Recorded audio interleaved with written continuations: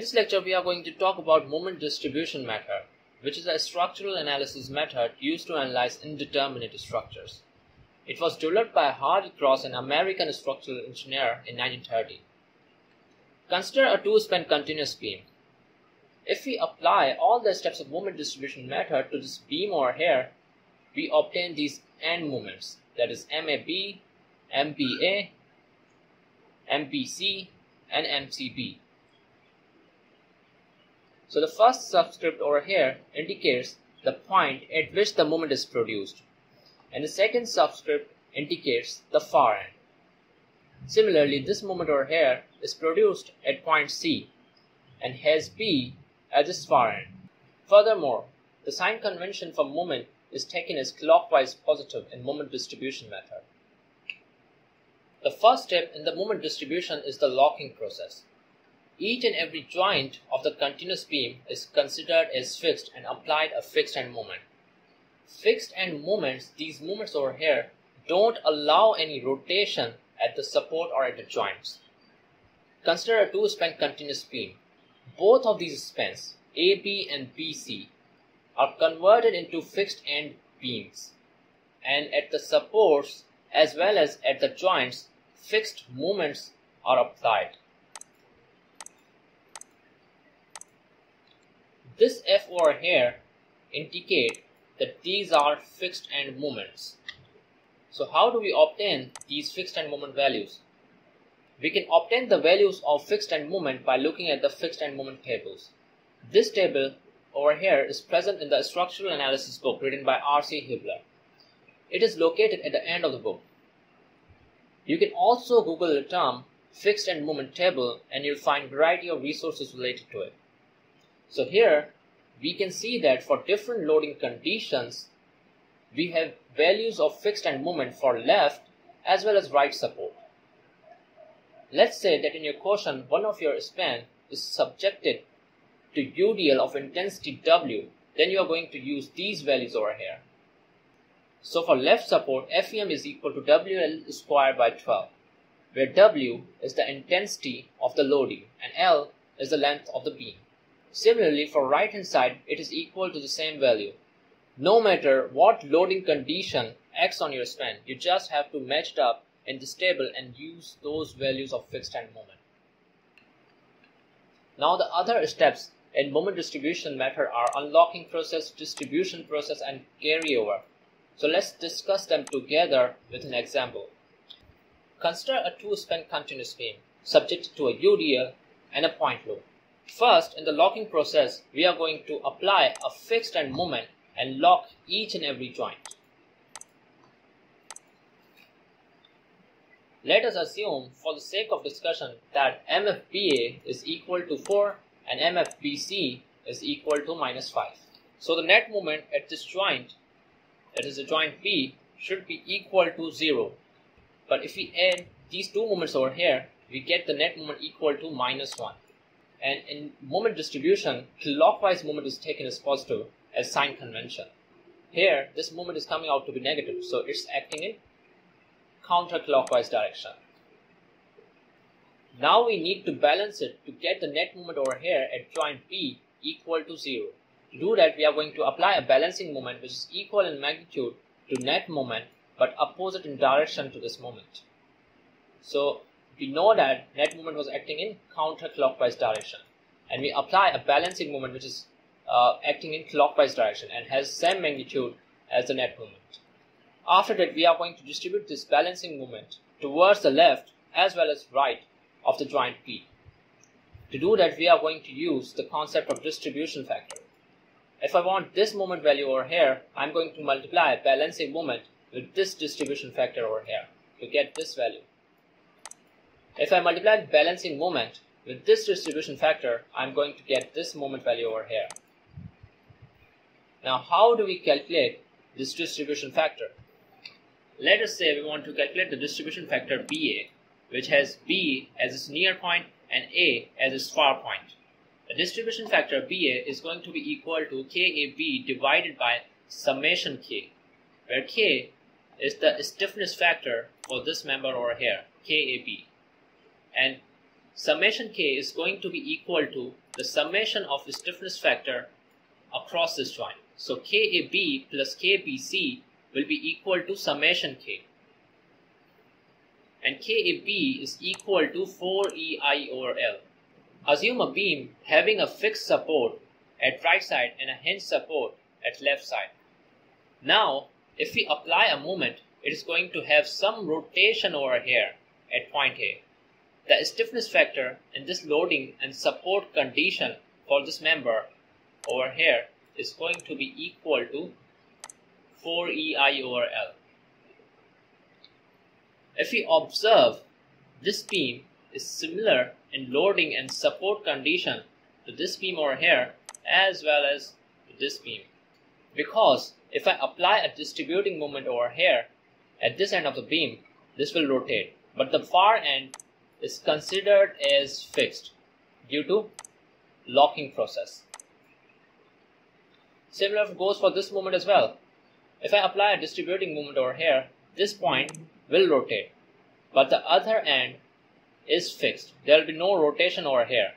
Now the last step is the carryover. What happens when you apply a moment over here? Half of the moment is transferred to the fixed support.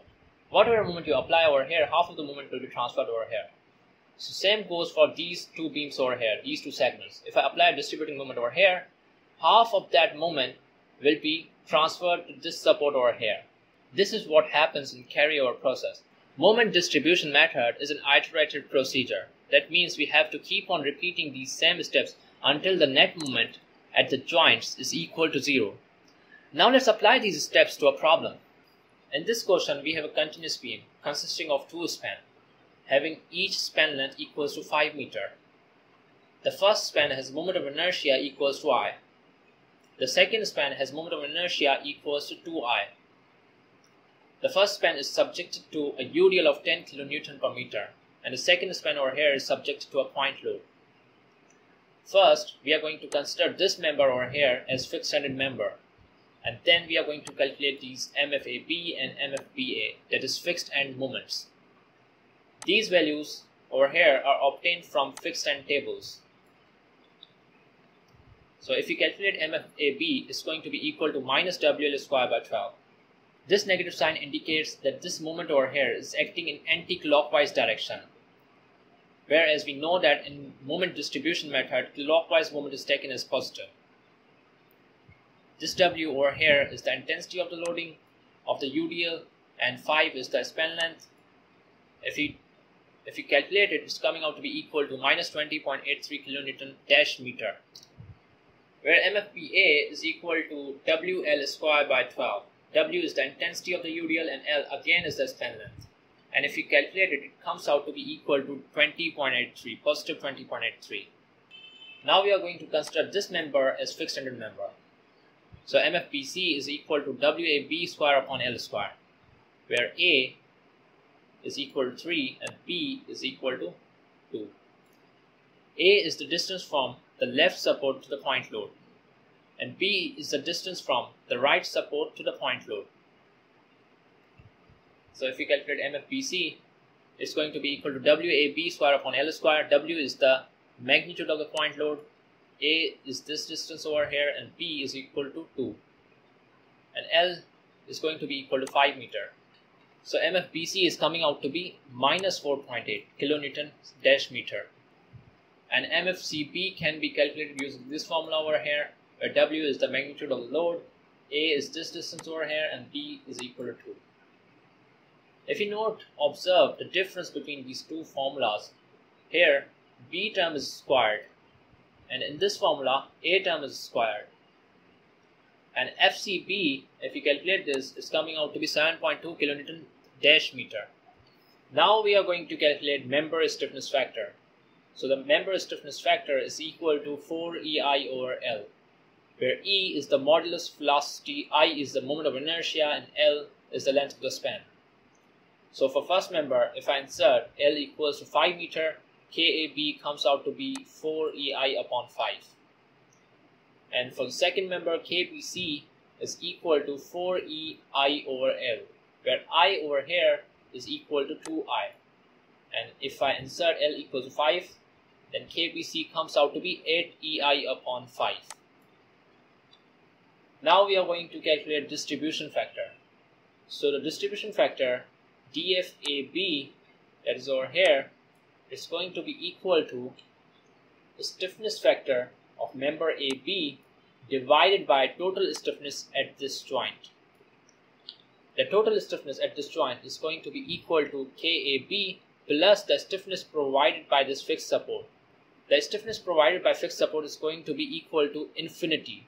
Why? Because this fixed support does not allow any rotation to take place at this point. It does not allow any rotation. There is no theta over here. So if we have an infinity in the denominator, then the value is going to be equal to 0. Similarly, DFBA can be calculated. DFBA is going to be equal to KAB divided by total stiffness factor about this joint. So KAB divided by KAB plus KBC. If you calculate this, this comes out to be equal to 1 upon 3. Similarly, DFBC can be calculated. DFBC, that is the distribution factor over here, is going to be equal to KBC divided by total stiffness at this joint. So the total stiffness at this joint is equal to KAB plus KBC. And over here, the distribution factor is going to be equal to KBC divided by KBC. The stiffness at this point is provided by this member only. This hinge does not provide any rotational stiffness. So that's why this distribution factor is equal to 1. After calculating distribution factor and fixed end moment, now we are going to use this table for further calculations. So the first row over here indicates the joint. There are 3 joints in this continuous beam, A, B and C. And the second row indicates the members that are attached to these joints over here. So to A joint we have 1 member attached, that is AB. To B joint we have 2 members attached, BA and BC. To joint C we have only 1 member attached, that is CB. We have calculated the values of distribution factor and fixed end moment in the previous slides. So this over here is DFBC. This over here is DFBA. And this is MFAB, that is fixed end moment at AB over here. And let's talk about this one. This is MFCB, that is fixed end moment over here, calculated over here. So this over here indicates the distributed moment. So how do we calculate this value over here? So first of all, we know that the fixed end moment at A is minus 20.833. We need to calculate the balancing moment. To balance this moment, we need to apply 20.833. Whatever the value of fixed end moment is, multiply it with minus 1 and you will obtain the balancing moment. So the distributed moment over here is going to be balancing moment multiplied by DFAB. That is the distribution factor over here. If you multiply DFAB with this balancing moment, you are going to get this value over here. And it comes out to be equal to 0 because distribution factor over here is equal to 0. What about this value? How do we obtain this value? So at B joint we have 2 fixed end moments, that is 20.833 positive and negative 4.8. To obtain this value, first of all we calculate the balancing moment.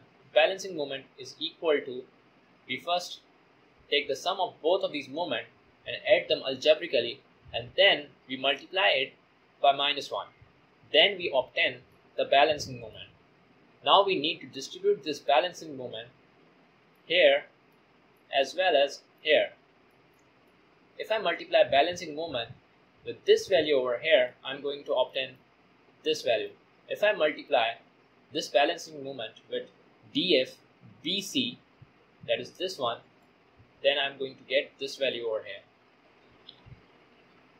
So the distribution BA is equal to minus 5.344 and the distributed moment BC is equal to minus 10.6688. So what happens at C point? So at C we have fixed end moment equal to 7.2 and the balancing moment is going to be equal to minus 7.2. To calculate balancing moment, you just need to multiply the number, the net moment, with minus 1 and you will get your balancing moment. When you are done with the calculation of balancing moment, you just need to multiply it with a distribution factor, corresponding distribution factor. That is, the corresponding distribution factor for CB is equal to 1. So this value over here comes out to be minus 7.2. Now we are going to discuss the carryover process. So we know that in carryover process, when we apply a moment, half of the moment is transferred to the other support. So let's say if I apply a moment over here, half of the moment should go over here at B. This moment should go from AB, from here it should go to here, BA. This is 0, obviously half of it is going to be also 0. Now the moment over here, that is at BA, is equal to minus 5.344. When we apply a moment over here, half of it should be transferred to here, that is AB, and it's going to be equal to minus 2.672. Similarly, this moment from BC, when you applied it over here, half of it should go over here, that is to C, that is to CB, over here. Then 7.2 minus 7.2 should also go to, that is the moment applied over here, should also go over here at BC. You just have to divide it by 2 and then transfer it to other end of the beam. That's it. So again we are going to repeat the same steps that we did in this row. So first we are going to calculate the balancing moment for this moment over here. The balancing moment is obviously going to be equal to, you just have to multiply by minus 1 and you will get your balancing moment equals 2.672. And if you apply distribution factor, multiply distribution factor with this balancing moment, you will obtain this value over here. Similarly, at B point, you have two moments. You first need to calculate net moment and then multiply it with minus 1 to get the balancing moment. And once you get your balancing moment, you just need to multiply it with, if you multiply this balancing moment with this distribution factor, you are going to obtain this value over here. If you multiply this thing with this distribution factor, you are going to get this value over here. Similarly, at C point, we have this moment. To calculate balancing moment, just multiply it by minus 1 and you will get 5.344. And then multiply it with a distribution factor, that is 1. And if you calculate, you obtain your value is equal to 5.344. Now if you keep on repeating these steps, keep on repeating this cycle, then here we note that these values are significantly smaller. Then you can stop over here. Or if you want, you can do more cycles. As the number of cycles increase, you'll get more refined result. So how do we obtain these end moments? You just have to add these numbers from FEM till here and you'll get this moment over here. And if you add these values from FEM till distribution, then you're going to obtain this value over here. Similar goes for both of these columns.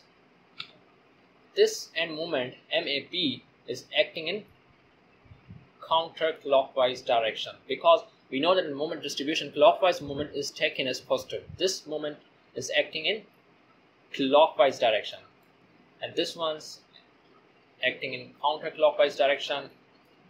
So these are the end moments that I obtained in the previous slide. Minus 23.324, this was negative, so this is going counterclockwise, and this was positive, so it's going clockwise, and so on. Now how did I obtain these values over here? These reactions. These are the reactions due to these end moments. Now how to calculate them? So first of all, you are going to treat them separately. This segment as well as this beam span. Calculate the net moment acting on this beam over here. So the net moment acting on this beam over here is going to be minus 23.324 plus 15.888 divided by the length of the span, and you will get this value over here. the net moment over here is equal to minus 7.444, which means that the net moment is acting in counterclockwise direction. This means that these reactions over here should act in such a way that they should create a couple which is acting in opposite direction to the net moment. So the net moment was acting in counterclockwise, as it was negative over here, and the reaction should create a couple which is acting in clockwise direction. Similar calculations will be carried out for this beam as well. So if I calculate the net moment, it's coming out to be equal to minus 15.88, which means that it is acting in counterclockwise direction. And these reactions over here should act in such a way that they create a clockwise movement, which is opposite in sense to this net moment over here. And if I calculate the reaction, if I use this formula over here, this is coming out to be 3.172. Now I'm going to calculate the reactions due to these loads over here acting on these spans. You can also use conditions of equilibrium on these segments, but I've used these formulas over here.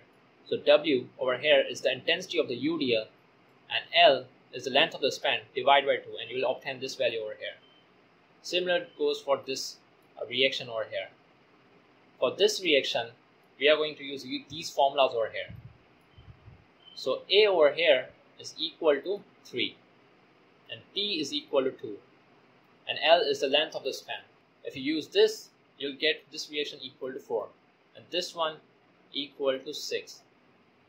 After calculating the reactions due to end moments as well as due to load, now we are going to add these two beams together as well as these two beams. Now if we add them together, we obtain this beam with loading configuration and reactions. First of all, you are going to apply these end moments, and then you are going to add these reactions. Now how you are going to do that? If they are in the same direction, they will be added. 1.49 plus 25 will give 26.49. Here 1.49 is going down and 25 is going up. The 25 minus 1.49 will give you 23.51. Similarly, you can calculate this value over here in the similar fashion as well as this reaction. In the next part of the video, we are going to look at how to draw the shear force and bending moment diagram using these reactions and end moments. If you have any question regarding this topic or anything discussed in this video, you can write it down in the comment section. I'll try my level best to answer. Thank you.